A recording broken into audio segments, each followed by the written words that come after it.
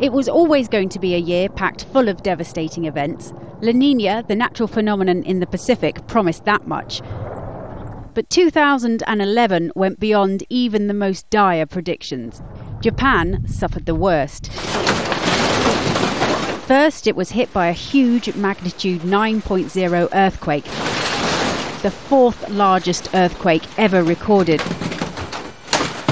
This triggered a 40-metre-high tsunami that swept away entire cities, and in turn, the wave triggered a nuclear meltdown, the effects of which will be seen for many years to come. The ground also shook violently in Christchurch, New Zealand.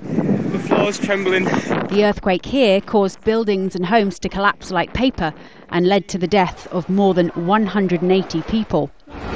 But in eastern Turkey, there was a moment of celebration as a mother and her 2-week-old baby were rescued after 48 hours under the rubble. And as the ground shuddered, La Niña delivered its worst. Some parts of the world started the year underwater.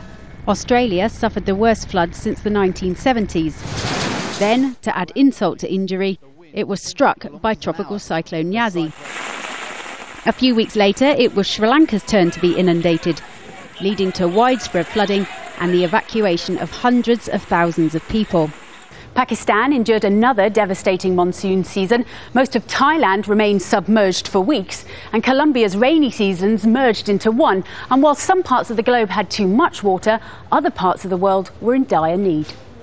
Across the Horn of Africa, a staggering 12 million people were affected by the severe drought, which still grips the region, and the situation is getting worse. In the southern states of the USA, there was so little rain that wildfires destroyed thousands of homes. For Texas, it was the worst drought on record. Another record set in the USA was for the number of tornadoes during 1 month.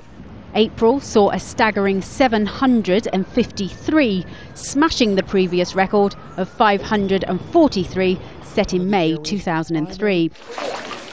Then finally, just as the year was coming to an end, more than 1,000 people in the Philippines were killed by Tropical Storm Washi. And with the La Niña conditions still present, 2012 is promising to start just where 2011 left off. Steff Gaulter, Al Jazeera.